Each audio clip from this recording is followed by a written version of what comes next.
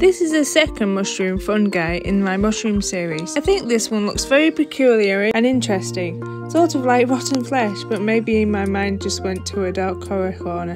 The next flower, mushroom, is a papercut version of this mushroom. Different reference though. Boletus frostii, frost, bolete, apple bolete. Exsudoporus frostii, formerly Boletus frostii, are commonly known as frost bolete or an apple bolete in the bolete fungus, first described scientifically in 1874. A member of the family Boletaceae, the mushrooms produced by the fungus have tubes and pores instead of gills on the underside of their caps. Exsudoporus frostii is described in the eastern United States from Maine to Georgia and in the southwest from Arizona, extending south to Mexico and Costa Rica. A mycorrhizal species, its fruit body are typically found growing near hardwood trees, especially oak trees. I hope you are having a great day today. I have found a few facts, so I'll tell you those in a few of these videos.